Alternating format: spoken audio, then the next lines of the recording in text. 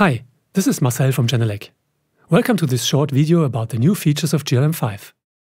You can download it under Software in your My Genelec account. If you haven't registered already, just do so under my.genelec.com. Here are the most important new functions and features.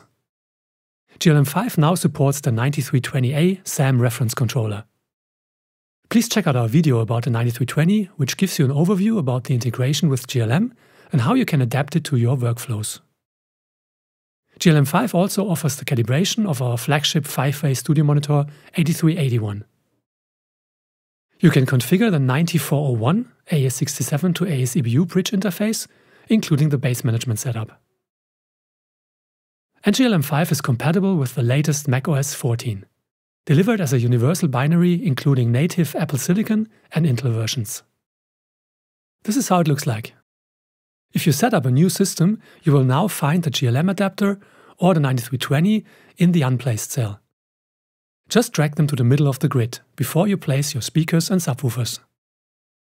The window now shows the name of the setup file.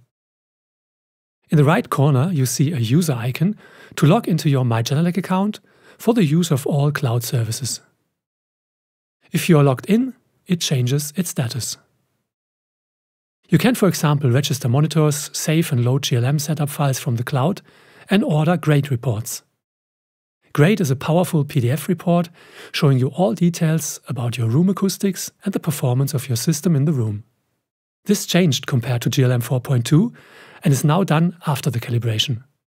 Just go to Services and select Grade Report Order. Make sure to be logged in before calibrating to generate your grade report. Mute and dim now work on system level, so they will keep their status when you switch groups. The SAM system power management was improved and offers new options. We have an on/off button in the upper right corner to switch the complete system on and off. This button can also be controlled with MIDI devices. You can now use the automatic standby of our ISS function even if GLM is running.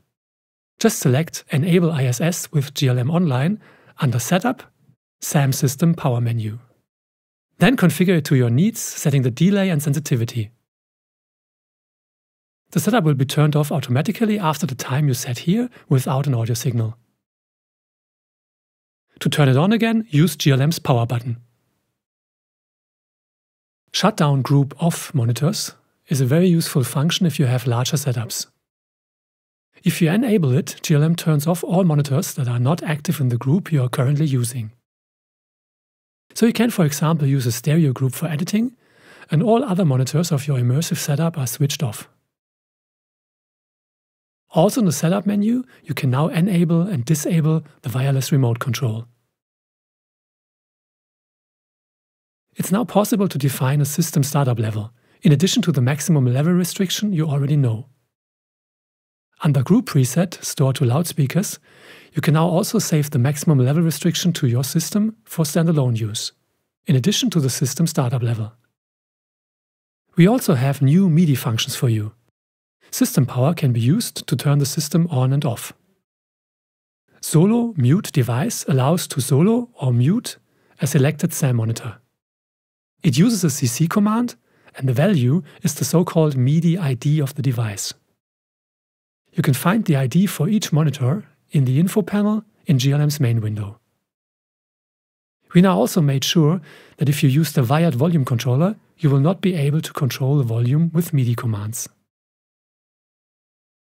If you own W371s, you might know the woofer call page during calibration. This was removed. GLM5 will automatically show the woofer call controls on the autocal page for systems like W371 or 8381. Woofer call starts automatically after the regular autocal process. A nice new function for systems with multiple subwoofers: you can now change the gain of the LFE channel separately for each subwoofer of our 73 series. Just click on the icon in the group definition page. You can, for example, compensate the level of two subs playing back the same LFE content by doing individual bass management for speakers. We have a new firmware page which shows the status of all devices in your setup and makes it easier to apply updates if needed. You can access it by opening the info panel of a monitor, then click on Firmware. To update the firmware of your network adapter or the 9320, just click on the icon in the middle. Please always make sure that all of your devices are up to date, especially after your upgrade to GLM5. Thanks a lot for your attention. For more detailed information about the complete workflow with GLM5, please check out our walkthrough video. If you have questions, feel free to contact us at any time under support@genelec.com.